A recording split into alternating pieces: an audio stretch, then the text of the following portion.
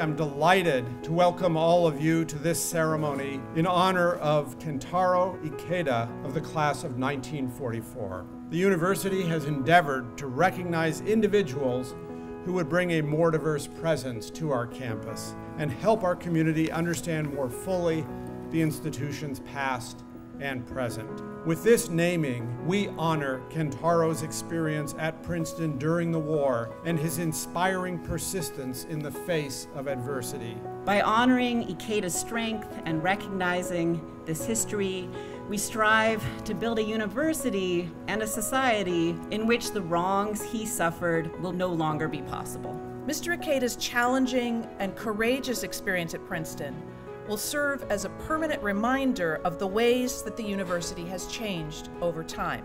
I like to believe that if Mr. Ikeda could be with us today, he would see much in this to celebrate.